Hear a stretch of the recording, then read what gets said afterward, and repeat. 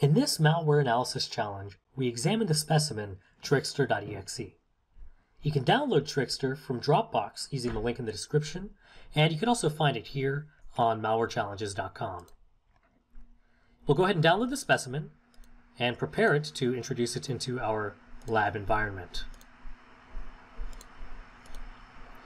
We'll just drag and drop it, and now we'll extract it. And we will use the password Malware123. At this point, we'll take a snapshot of the lab system in its pre-infected state.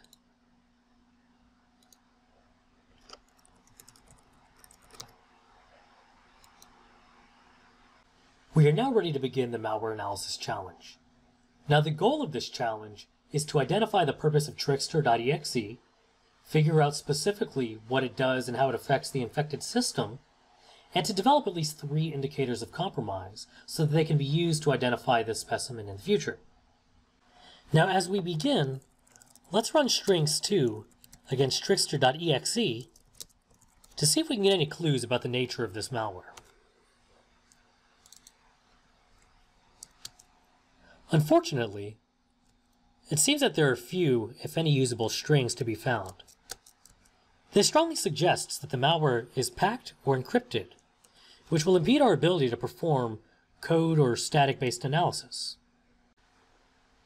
Now we'll begin our analysis using the sysinternals tool, autoruns. We'll go ahead and save a clean copy of the autoruns on the system before we run the malware.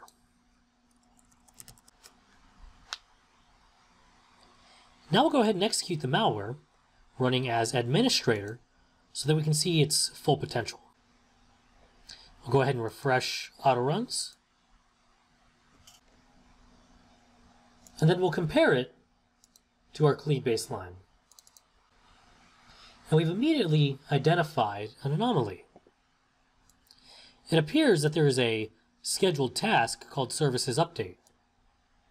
And if we look at the full image path, we see that it is in the app data roaming WinApp directory, and there appears to be a non-human readable executable. Now we can get the details of this autorun by looking in the Windows Task Scheduler. We seem to have found the services update autorun,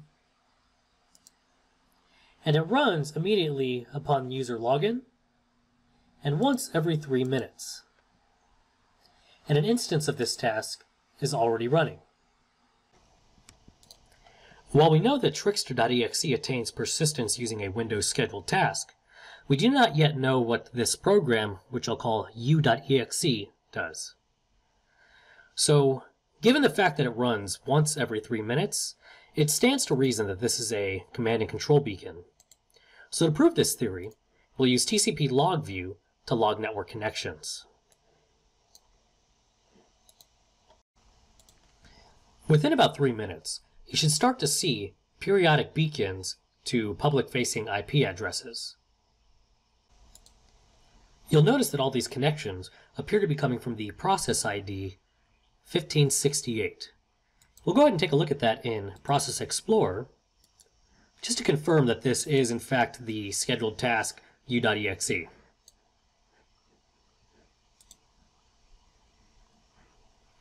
And there it is.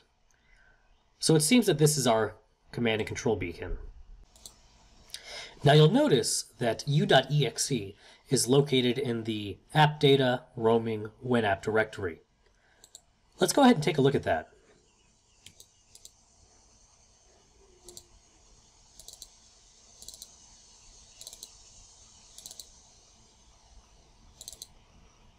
So it seems that u.exe has also inserted a file called client ID, group tag, and a directory called modules.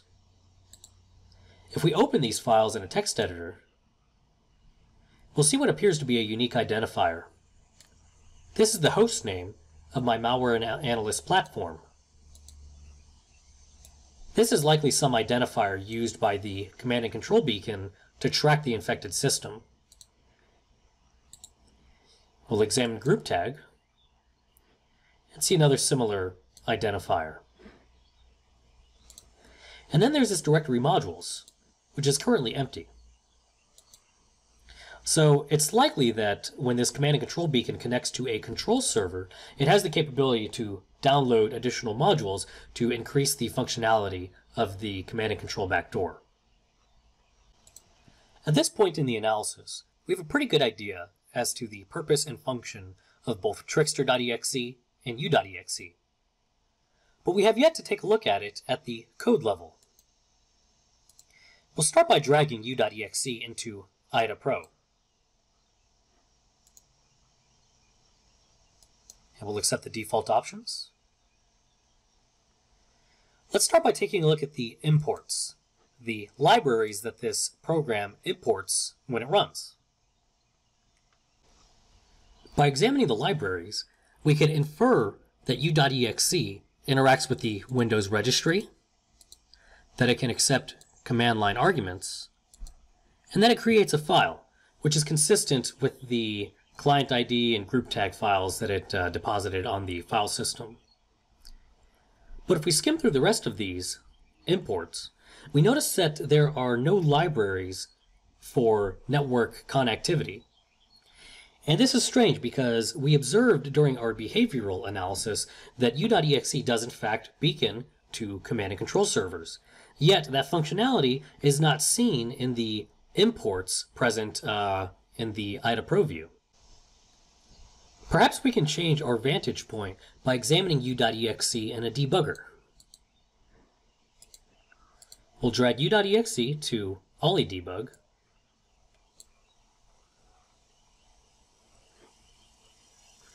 And it gives us a message saying that this file appears to be compressed, encrypted, and contains a large amount of embedded data.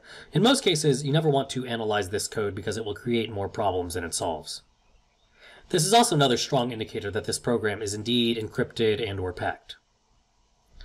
If we go ahead and just play the program in Ollie Debug, we'll see that it runs, but then quickly terminates. It seems likely that this program has defense mechanisms in place to terminate if it detects that it is being single-stepped through a debugger.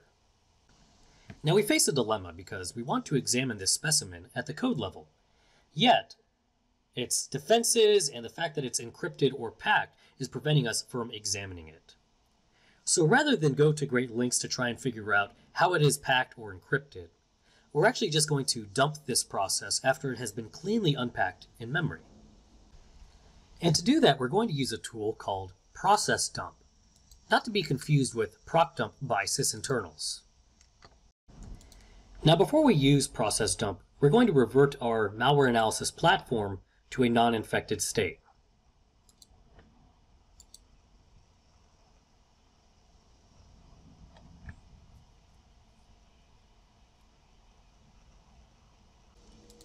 Next, we're going to use process dump to create a clean baseline of the objects presently in memory.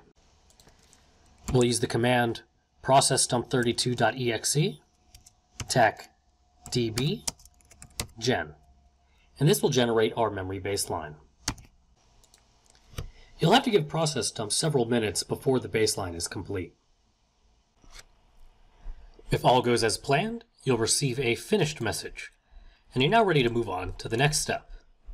Now to capture Trickster.exe, we're going to need to do a little pre-positioning. We'll start by just getting the command line syntax for process dump ready. We're going to dump the process Trickster.exe.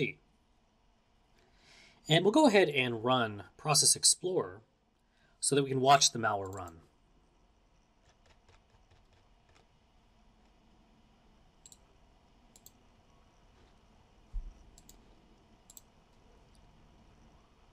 And we'll dock that over here.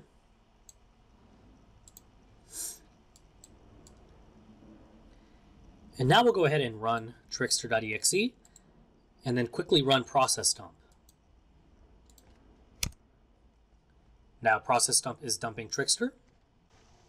And we now have a version of Trickster.exe ready for analysis in IDA Pro or Ollie Debug.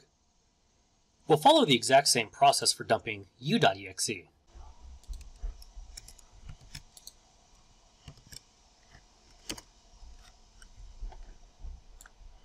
And we now have an unpacked version of u.exe available for analysis.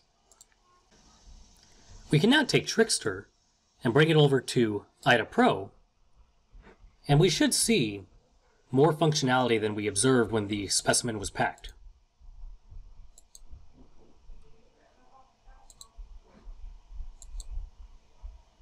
So now we see some additional libraries that we did not see before. We see sleep,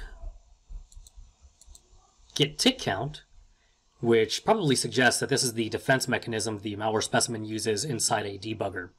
Basically, if you're unfamiliar, get tick count checks how many clock cycles have elapsed since the malware specimen has run. If get tick count is below a certain threshold, then the malware knows that it is running inside of a debugger and it will terminate. We can go ahead and follow sleep and see exactly what it's doing. I'll use the xref feature to see the context in which sleep is called. You'll notice that the sleep command receives a parameter of 1388 in hex, which translates to about 5 seconds. In other words, this malware specimen is sleeping for 5 seconds. But why is it sleeping? If you scroll up, you'll see calls to numerous functions, including create directory, path combine, and copy file. And then the function ends with a call to create process. So it stands to reason that Trickster.exe deposits u.exe on the file system, sleeps for 5 seconds, and then calls create process. And in this case, create process is probably calling the Windows task scheduler to schedule a scheduled task that runs u.exe. Now we can spend a lot more time going through Trickster.exe and IDA Pro as well as a debugger. But for completeness, we're going to go ahead and just take a look at u.exe. And you'll notice that process dump deposited 2 separate specimens onto the file system. We can take a look at both of them, but I'm just going to take a look at the second one because there's some interesting findings there.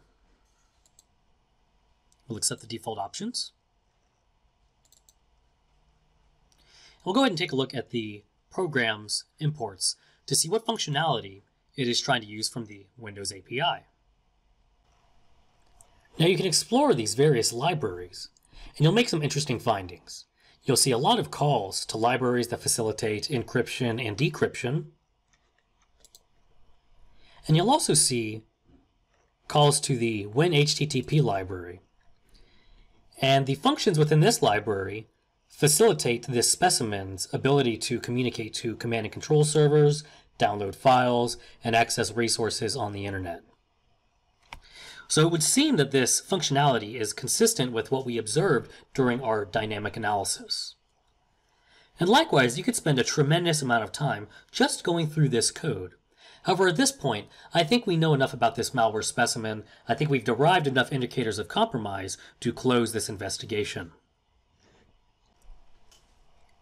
Now that we've spent sufficient time examining this malware using our own tools and techniques, we'll do a couple searches on Google to see if this malware has been seen before. I'm going to search for the files that were created on the file system because I think there's a pretty good chance that this will be associated with our malware and other reports on the internet. We'll take a look at the first result, and we'll see a report from FraudWatch International about a specimen called TrickBot. If we take a look at their report, we'll see that this specimen mirrors the behavior we observed of Trickster.exe. Therefore, it stands to reason that Trickster.exe is actually a specimen from the TrickBot family of malware. If you continue reading the report, you'll learn that TrickBot is actually a banking Trojan designed to steal credit card information, passwords, etc. So this wraps up our analysis of Trickster.exe. If you take a look at my walkthrough on malwarechallenges.com, you can get a summarized list of the exercise solutions. We identified the purpose of the malware. In this case, Trickster.exe functioned as a malware dropper that deposited u.exe onto the file system. and we learned that U.exe is a banking Trojan belonging to the TrickBot family of malware. We identified the absolute path of the second stage payload as occurring in C, users, username, app data, roaming, WinApp. We covered the specific activities that the malware performed on the file system. We observed that it attained persistence using a scheduled task, and that it beaconed to at least 18 command and control IP addresses. And then throughout all this analysis, we came up with at least 3 signatures. We know that it attains persistence with a scheduled task, we know the directories that it deposits files, and we know the IP addresses that it is beaconing to. I hope you enjoyed this exercise from malwarechallenges.com. If you made additional findings that were not covered in this video, please be sure to leave a comment below. Now I'll also point out that this is my first YouTube video ever, so I would love to hear your feedback. If you have tips or suggestions about how to improve the quality of these exercises or the video itself, definitely leave a comment in the description. So that wraps up this malware challenge. My name is Michael Long. I go by the handle Blue Sentinel. And be sure to check out malwarechallenges.com for more malware challenges.